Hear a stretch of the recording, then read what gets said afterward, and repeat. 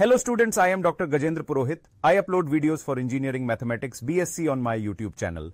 If you want to watch the latest videos of differential equations which I am uploading, then you can find the link in description or you can watch through the I tab. Today I will discuss about the particular integral and how do we find the pi for x sin x, x square sin x, x cos x, x square cos x. I will discuss this with you. Now look here, whenever we are given a question like this, d square minus 2d plus 1 into x sin x, or if it is x cos x in place of sin x, so we can solve this type of question very easily. Here we have this formula and there is another formula which we can write like this formula. It is like, suppose you shift this term fd to the denominator, then we can also write this formula like x minus f dash d, and it is divided by fd into vx upon fd. This is also a formula we have. I will explain this question to make you understand that how we will solve this. Let's say we have a question. We will find the CF. So m square minus 2m plus 1 is equal to 0. We know that the value of m will be 1, 1 here, right? So its CF that we will get, it will be c1 plus c2x e to the power x. Now we will find the pi. What we will do? X sin x divided by this will give us d square minus 2d plus 1, right? Now we know that if we have x, vx divided by fd here, then what we will do? We will apply the formula here which is fd, f dash d upon fd multiplied by vx upon fd. This is its formula. And we will apply this formula here. Clear? So what we are getting? This is x. We will write it as x minus f dash d. We will find its derivative.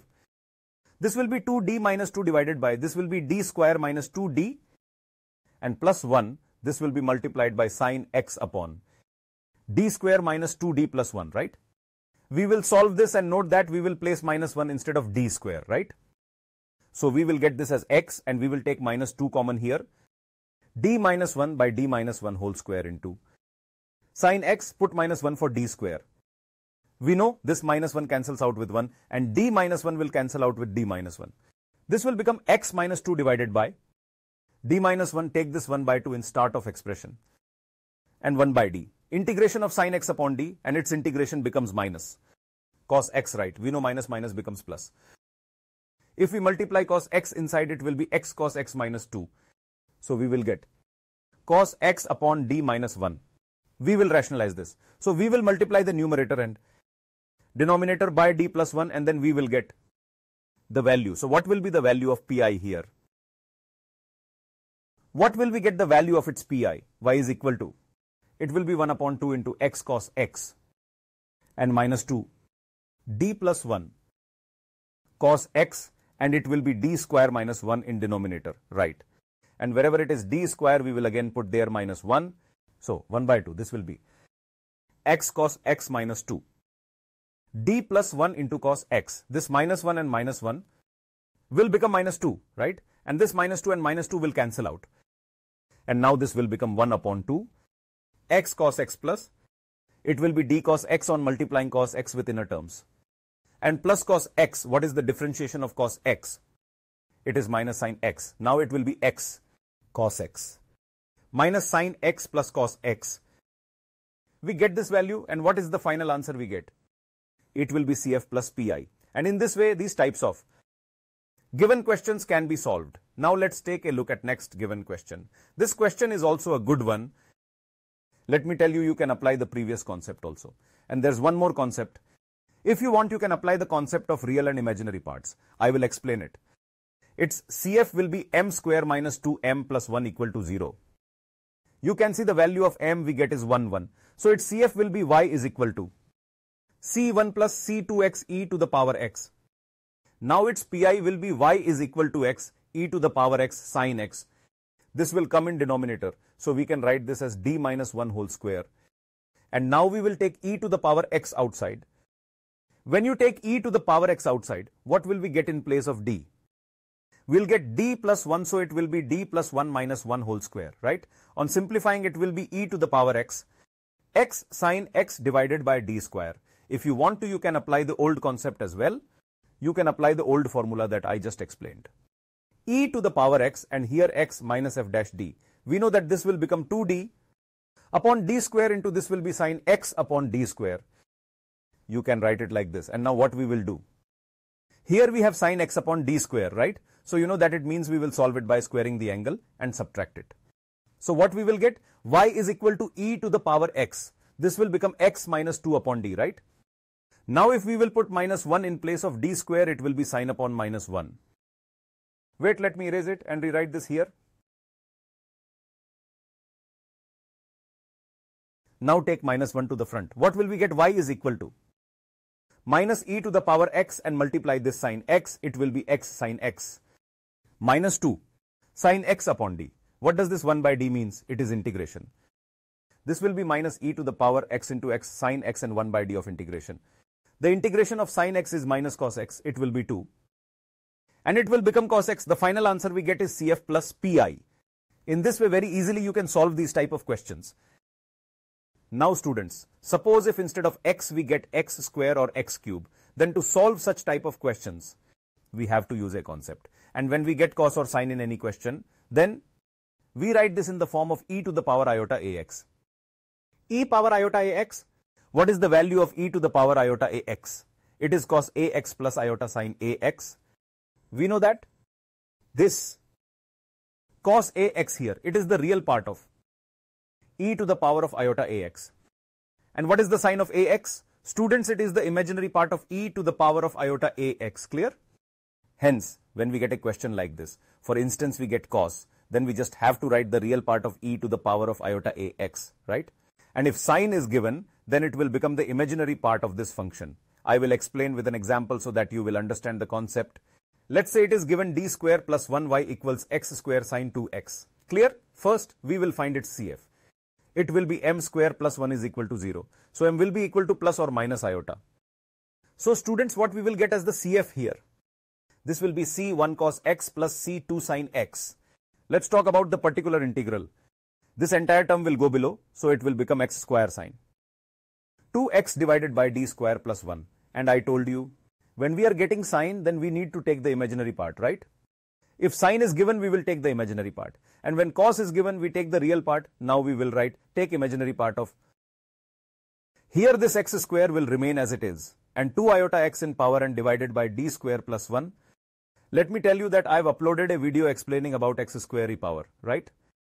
We will take out 2 iota x common, then pi of y is equal to what we will do here. We will take the imaginary part of e power to iota x, which I will take outside, and it will be x square. Upon this will be d plus 2 iota square plus 1. Is it clear? In this way we can do it. Now we will simplify it. The imaginary part of e to the power to iota x, right? We will simplify this. And then what we will get? We will get d square plus 4 iota d, right? This will give us 4 iota d here. And 4 iota square will become minus 4 and plus 1, right? This will be the value we get. The value of 4 iota square will be minus 4, right? Let's simplify this, then we'll write the imaginary part as it is. E power of 2 iota x, and then it will be minus 3. Because minus 4 plus 1 will be minus 3, then we will take it common. So when we take out minus 3 common, this will give us 1 minus. And it will become d square plus 4 iota d upon 3 into x square. And we will get the inverse upon going above. We know here we will do its binomial expansion. We know it will be the particular integral of y is equal to. We will get imaginary part of e to the power iota. Sorry, it is 2 iota x upon minus 3, right? Now what will we do? Minus minus becomes plus. In binomial expansion, we will obtain the value as d square plus 4 iota d by 3 plus whole square of d square plus 4 iota d divided by 3. Therefore, in this way the terms will continue here. At most we can find the derivative of x square twice. The terms up to d square are useful, but not the remaining terms. So y is equal to the imaginary part of this e to the power 2 iota x, which can be written as cos 2x plus iota sine 2x by minus 3. This will give the value of pi, and we simplify this, so it becomes 1 plus. This will be 4 iota d by 3, right? Plus d square by 3, and when we square it, then we get 4 iota square d square by 9. And this term will be minus 16 d square by 9. I'll write it again.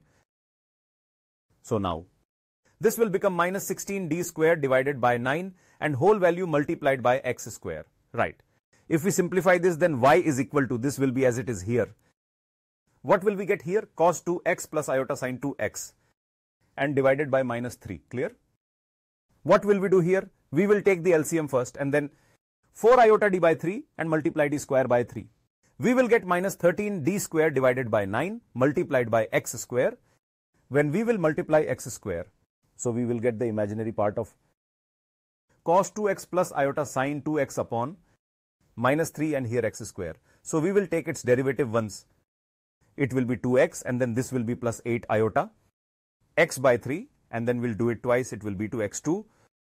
Here it will become minus 26 by 9, right? And now you have to write the imaginary part here. Therefore, what will be the final answer? Imaginary part is all that is the coefficient of iota. So minus 1 by 3 is as it is. When cos will be multiplied with this, it means by 8x by 3, right? It's cos 2x, we won't get an imaginary part. We will multiply both these terms with iota sine 2x, right? So this will be x square minus 26 divided by 9 sine 2x. Hence we will get this value as the answer here. If we have sine 2x, sometimes in exams it's replaced with cos 2x. So what will be the change here? It will be nothing, just that we will take the real part here, and in the complete solution it will be real part. What will be the answer? Let me use a different color. When we get such questions, then answer will be minus 1 by 3. Now you have to write the real part. We will get the real part when cos 2x is multiplied by these two.